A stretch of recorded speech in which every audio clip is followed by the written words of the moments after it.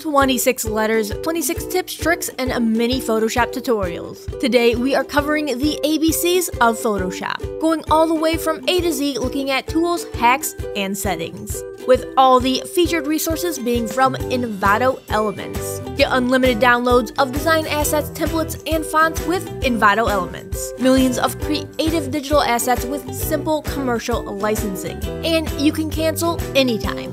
Subscribe now with the link down in the description. We have a whole alphabet of Photoshop effects to get through, so let's get started.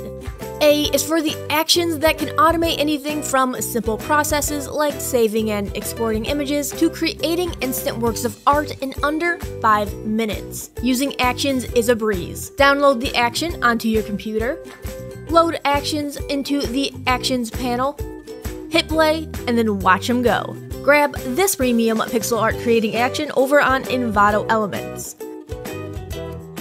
B is for brushes. You can turn almost anything into a brush just by converting that image into grayscale. I like to use gradient maps. And then going to Edit, Define Brush Preset. Or, of course, you can download and import brushes using the Brushes panel. There are literally thousands of brushes that already exist, and I mean, can you really ever have too many Nebula Photoshop brushes? I think not. C is for curves. If you need to add some quick contrast to your images, then the S-curve is your new best friend. Go ahead and create a curves adjustment layer. Now create an S shape on that curve line using just 2 anchor points. Instant contrast with flexibility thanks to it being an adjustment layer. D is for Filter Distort, the secret to planetary creation. Create whole planets by finding a planet-esque texture. NASA has a great free-to-use library for this if you want the real thing. Then use the elliptical Marquee tool to make a circle selection on that texture. Go to Filter, Distort, Spherize, setting it to 100, and finally add a layer mask to the texture. You are now the proud owner of your very own planet. E is for the Eyedropper tool. Did you know you can eyedrop a color from absolutely anywhere on your screen just by selecting the eyedropper tool and then dragging it to the area you want to color select? Yes, this even includes areas outside of Photoshop itself. No more screenshotting and then importing into Photoshop just to grab a color. F is for flow rate. Flow rate is your secret weapon to both lighting and shadows. Lower the flow rate of a brush and then try to paint in a shadow. Each pass of the brush will lay down more and more paint, slowly building the shadow up, creating nice, smooth transitions. Flow works with both pen tablets and a good old mouse.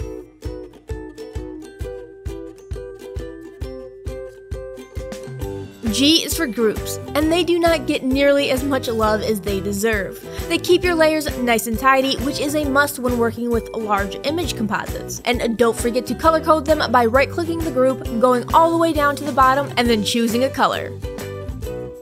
H is for Filter, Other, High Pass. Use the high pass filter to perfectly sharpen your images before posting them online. Flatten all of your layers, size your image down to your desired size, duplicate the flattened image, set that image to overlay, go to Filter, Other, High Pass, and then finally set the radius to 3 to 4 pixels. Bring out the detail with zero fear of over-sharpening or artifacting. If you do need to lessen the sharpening effect, just lower the high pass layer's opacity. I is for Iris Blur.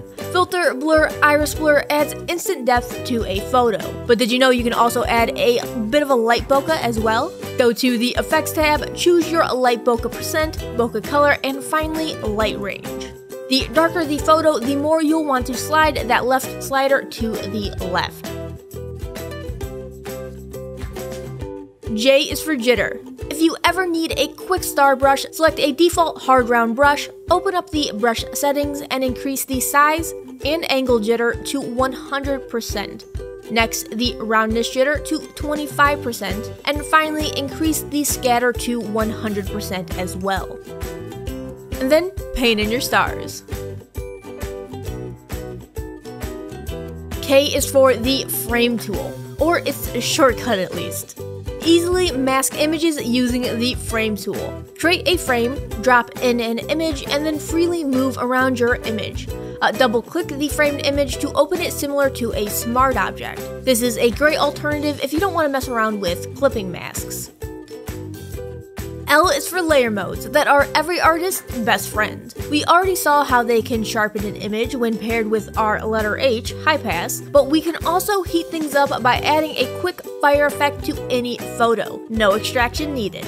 All you do need is a photo of a flame on a black background, and then change that layer mode to screen. Get all the drama of fire with none of the risk of burning down your building. M is for the Marquee tool. Create perfect rectangles, squares, circles, and ovals with the Marquee tools. You don't have to get the shape right the first time though. You can always hold Shift to add to your selection and Alt to remove from your selection. This is my go-to when I need to create a super simple moon shape. N is for noise. And while a lot of the time you may be desperate to get rid of it, adding a touch of noise to images will help add a realistic wash of grain, as well as get rid of annoying color banding. Create a layer filled with black, set that layer to screen, and add a small amount of noise. Place the layer between any layers that are causing the color banding. O is for opacity and fill. Ever wonder the difference between the two? One of the main differences is that opacity will affect the whole layer and everything on it, where fill won't affect any layer effects, which is great for creating a super simple, invisible-ish text effects. P is for the pen tool. If you love it, you love it. If you hate it, it's just because you haven't learned to love it yet. I love using the pen tool to make ultra-accurate layer masks. Make sure to set the pen tool to path, make a path around a subject,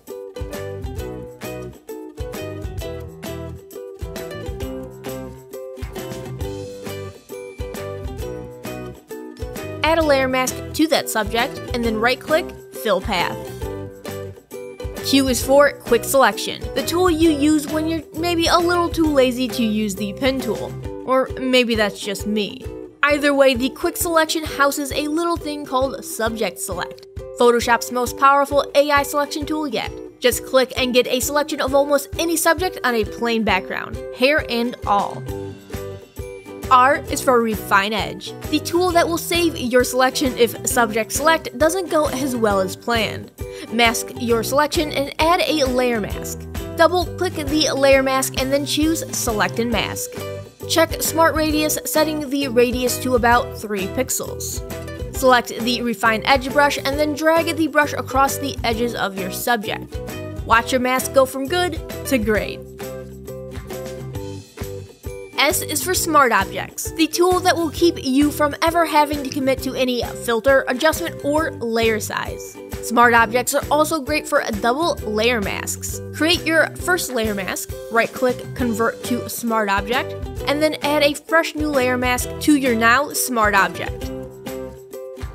Access the original layer mask by double-clicking the Smart Object layer. Never worry about ruining a layer mask ever again. T is for the Type tool. Not only is downloading custom fonts basically a global pastime for most artists, but you can also add instant arches to those fonts using the warp text icon in the upper tool options bar. Choose a classic arch or get weird with it with the built-in fish option. U is for the Shapes tool. Hit U to quickly access your shapes. Create easy custom shapes by creating a design using multiple different shapes, like circles, and then select each shape layer and right-click Merge Shapes. They will be combined to form one shape that you can then add consistent layer styles to. Great for things like gradients and drop shadows. V is for Ctrl V, and if you know your shortcuts, you know that means paste. A quick way to increase the intensity of any layer mode is to select the layer, Ctrl C to copy, and then Ctrl V to paste. Repeat until that glow meets your glowy standards. W is for warp, and while there are many ways to warp an image, in Photoshop, my personal favorite is the Puppet Warp. Go to Edit, Puppet Warp on any extracted image, click to place the pins where you want to make your bends, and then just click and drag. The pins act as anchor points, holding the bend unless moved. X is for color swap, the shortcut for swapping your foreground and background brush colors. All you have to do is hit X to quickly switch between your two colors. This is incredibly helpful when switching between white and black while masking, or combining two colors while you paint.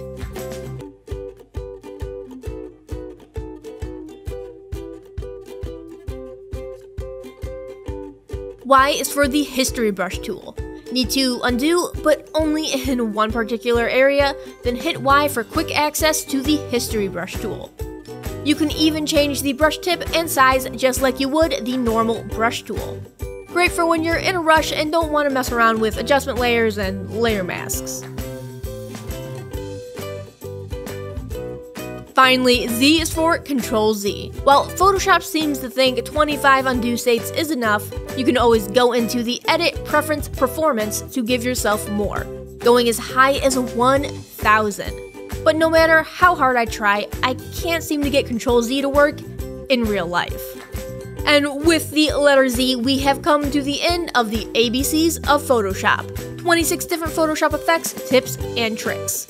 But if that wasn't enough and you're looking to learn even more, why not check out some of the other excellent videos that Envato Tuts Plus has to offer. If you like this video and would like to see more, consider giving us a like and even subscribing if you haven't already. And don't forget to click the little bell icon to be notified of all new videos, including tips, tricks, and tutorials. I'm Abby Esparza with Envato Tuts Plus.